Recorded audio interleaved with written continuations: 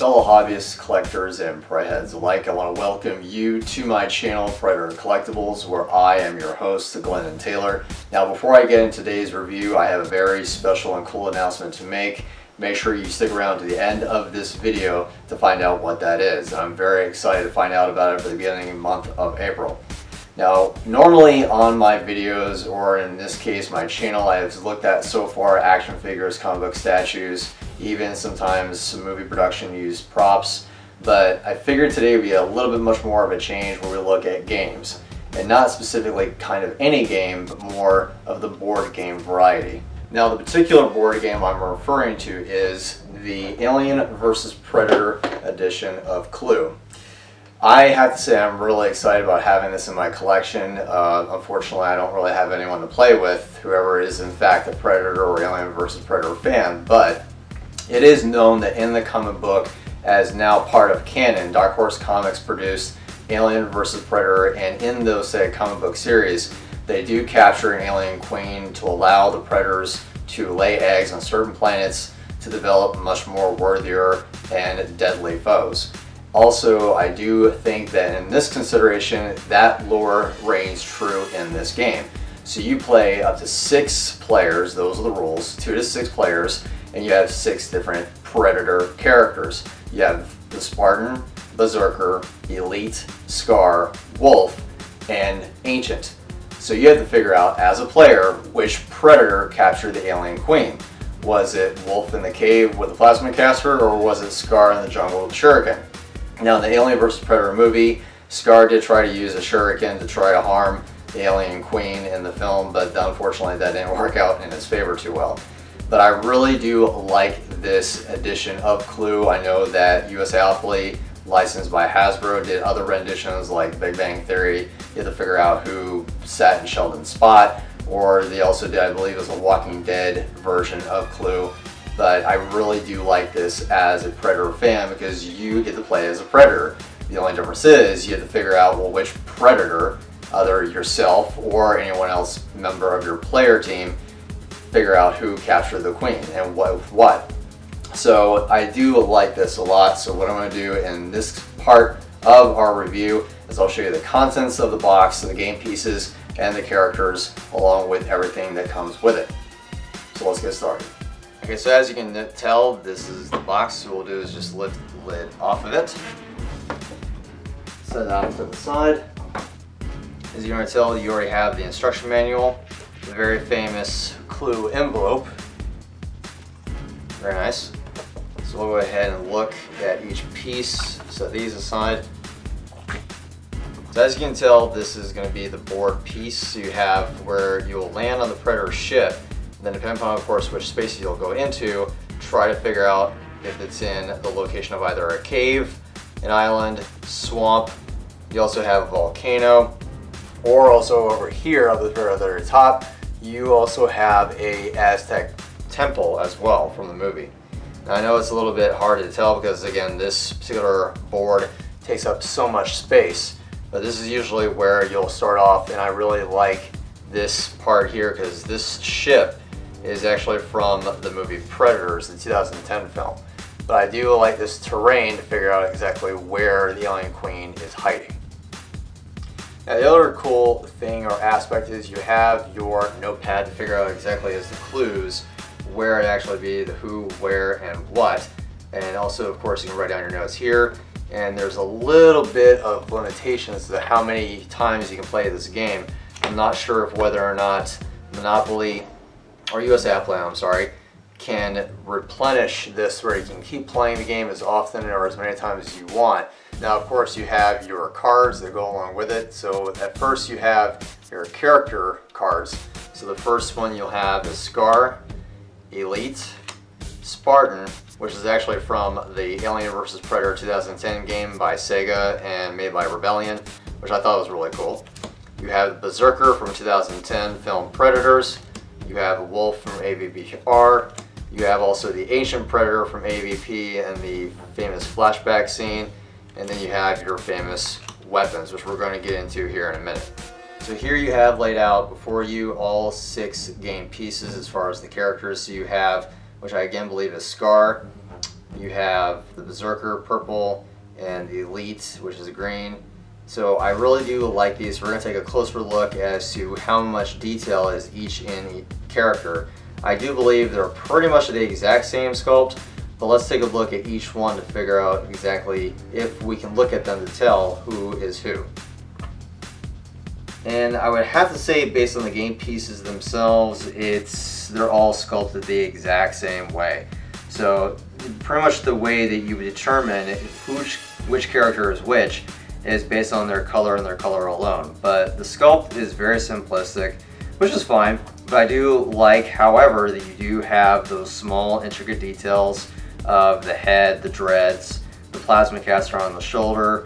You have the armor, the loincloth, the guards, the gauntlets. It's all there as a character, very small pieces, but they're all sculpted the exact same. So again, the only way that you can determine which particular predator is which is in fact by their color and which character card you will give each person in your player team. So here we have all 5 weapons that come with the game, which I think is really fantastic.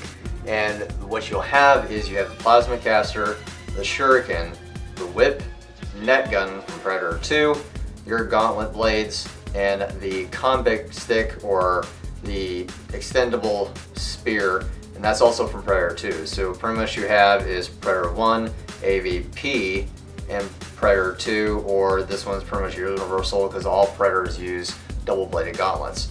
So I'll take a closer look at each weapon to see how much detail goes into these metal pieces.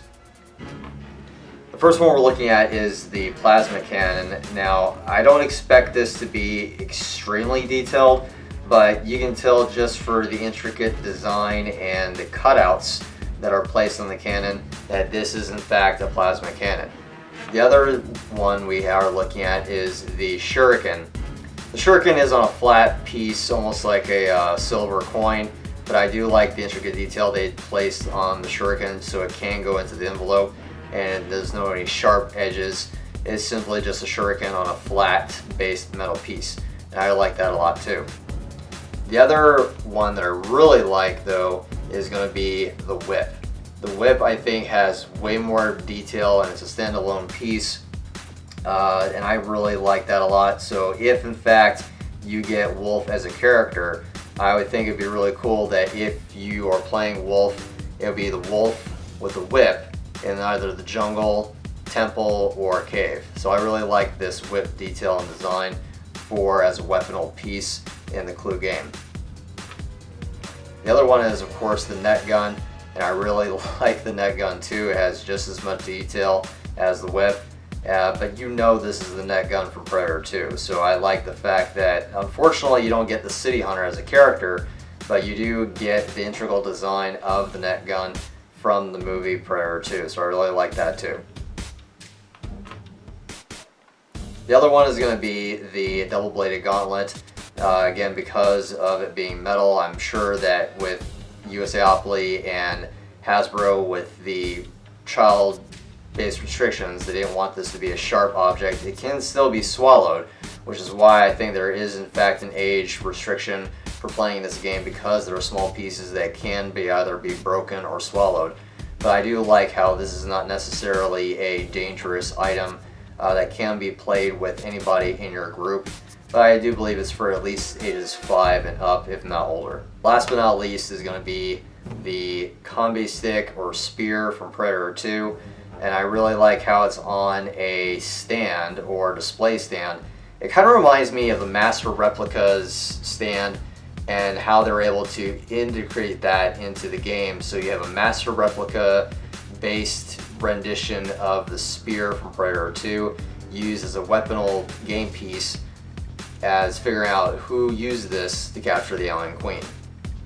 In my personal opinion, I love how all the character game pieces are exactly detailed to be Predators. The weapons are even more detailed than the characters themselves.